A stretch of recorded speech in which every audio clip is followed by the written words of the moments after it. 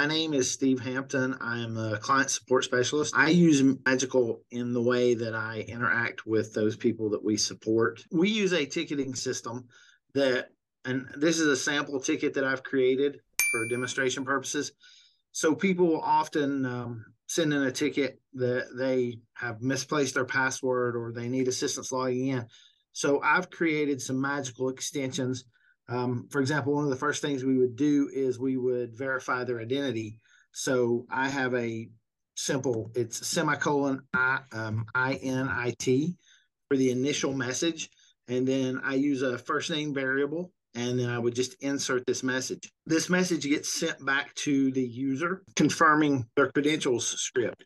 And it's semicolon CONCRED for confirming credentials. And so we put in their first name.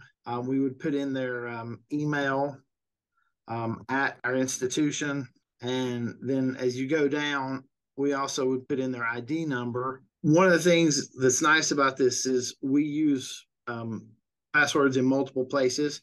So that password variable will transcribe throughout different portions of the Magical that I use, but then we just insert that in, and then I can send that to the user, and so they get that information. One of the nice things that we like about Magical here is the ability to share our extensions. I work with a group of student technicians. There's quite a bit of turnover because as students graduate, we have new technicians come in. So one of the nice things that I'm able to do is I have a whole library of Magical extensions that we use in our department to reply to our users through our ticketing system.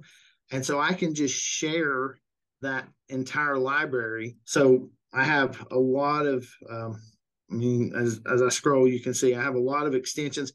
So for example, if a student wants to know how to install their Microsoft Office 365, we have a Magical extension for that. And I can share that with all my student techs.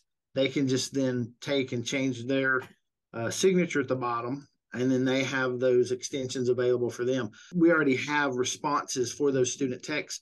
As soon as they start, I just share the Magical with them, and then they can begin working from that. I will show you one other thing that I've done that I like.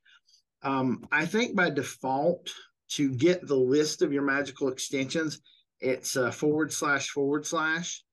However, in IT, we're constantly typing URLs, like HTTPS://. So Magical lets you change the shortcut, and I changed the shortcut on ours to just be semicolon. And then that gives me my list of Magical extensions that I can use. Very seldom do you type two semicolons together when you're typing out anything. And I also use that as kind of the default first character for all of the Magical extensions that we create, because a semicolon without a space and then letters is something you wouldn't normally type in your day-to-day conversations through email or something. So by using that semicolon and then a series of letters directly after it without any kind of space, I use that to create our Magical extensions. I realized that I'm sending a lot of the same communications to people, but when I found Magical and saw how well it integrated with the browser, most all of our stuff, I use Teams in a browser, I use our ticketing system in a browser. So the fact that it integrates with Chrome, it fits right nicely into my workflow.